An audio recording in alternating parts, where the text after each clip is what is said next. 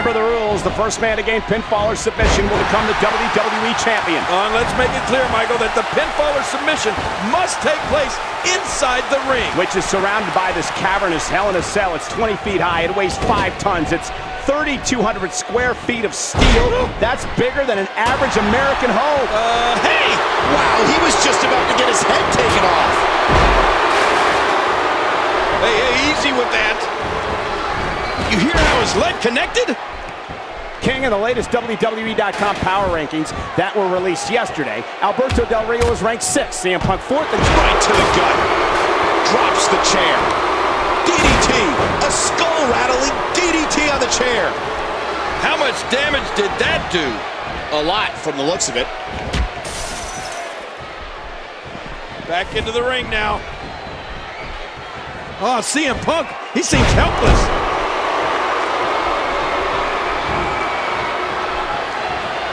This is dangerous. Oh, big elbow, let's do it.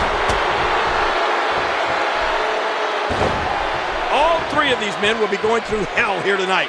But according to Alberto Del Rio, he's the only one that'll be coming back. King, if I'm going to be honest, Alberto Del Rio doesn't deserve to be locked in the cell. What? He's not an animal. Yes, he is. He's not a criminal. Yes, he is. This man is a philanthropist. A what? He's an aristocrat from Mexico. He's put thousands of people to work. Oh, well, that's your opinion, Cole. If Alberto Del Rio wants to achieve his so-called destiny, he's going to have to survive this barbaric structure.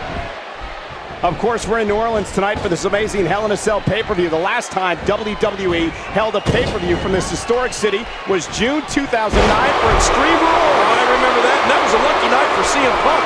It was at Extreme Rules that he cashed in his Money in the Bank briefcase to defeat Jeff Hardy for the World Heavyweight Championship. And John Cena beat Big Show that night in the submission match. There's so much amazing sports entertainment history in this great city. You know, if I were a betting man, Cole, I'd be willing to bet that one day New Orleans will host the granddaddy of them all, WrestleMania.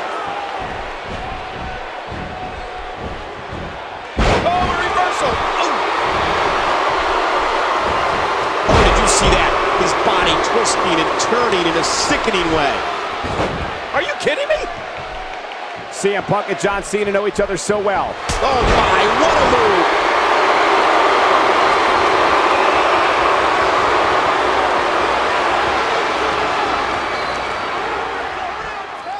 Cena wins.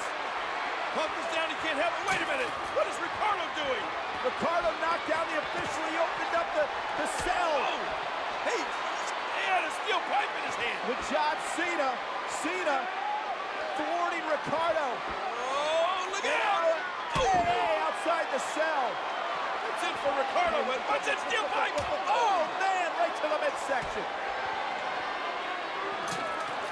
And now Del Rio is closing that door on the steel cage. He's locked. How smart is that, King?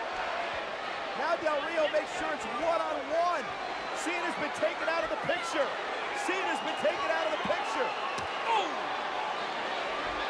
Cena can't get in the cell. Cena can't get in the cell. Del Rio using that steel pipe and Cena struggling, trying to get in, but there's no way. That door's locked. Now mocking Cena. Man, brilliant strategy from Del Rio.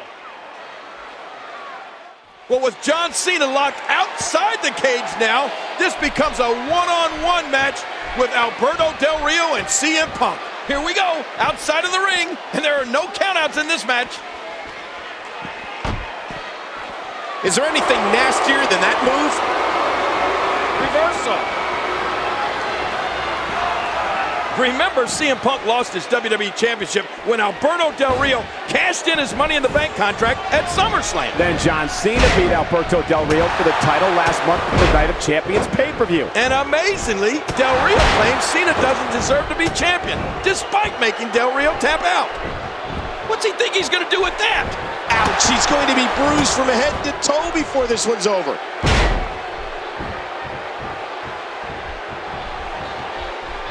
Uh-oh. And that should do it.